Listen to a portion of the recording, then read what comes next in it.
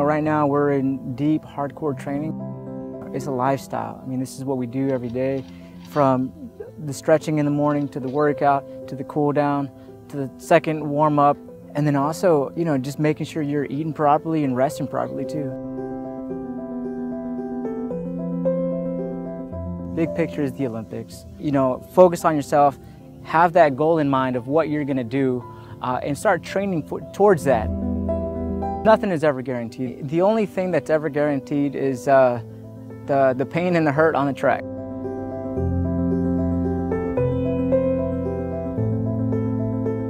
The consistency comes, with experience. What happens is that experience, it turns into instinct.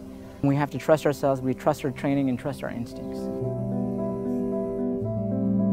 In 2013, there was a lot of uncertainty. I had just come off a big win for myself, but also what it seemed like one of the biggest losses in my career, with a loss of a sponsorship. And what, usually when you lose your sponsorship, it's like, you failed at something. And that's kind of what I felt like. And, I thought my running career was going to be done.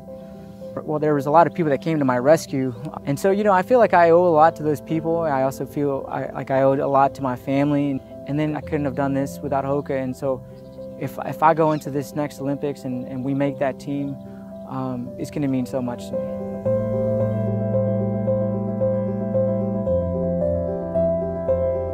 Every race, it's like the first race every time. When you leave the call room and you go into the stadium and you just hear the roar of the crowd, I mean, the adrenaline starts going, and it is go time. We have approximately about a 100-meter walk, and during that time, the blood is pumping, your heart is going. I mean, everything's racing. You have to be confident and know that you've done everything possible.